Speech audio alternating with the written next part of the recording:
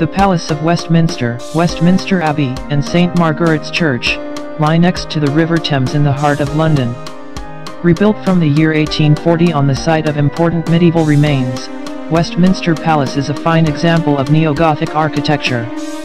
The site, which also comprises the small medieval church of St. Margaret, was built in perpendicular Gothic style, and Westminster Abbey, where all the sovereigns since the 11th century have been crowned, is of great historic and symbolic significance.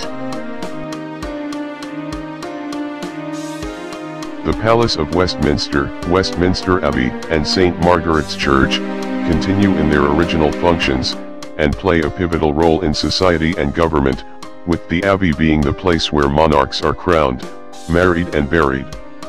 It is also a focus for national memorials of those who have served their country, whether prominent individuals or representatives, such as the tomb of the unknown warrior.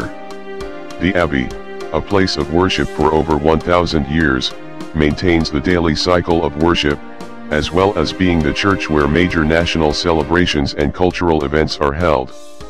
The Palace of Westminster continues to be the seat of Parliament.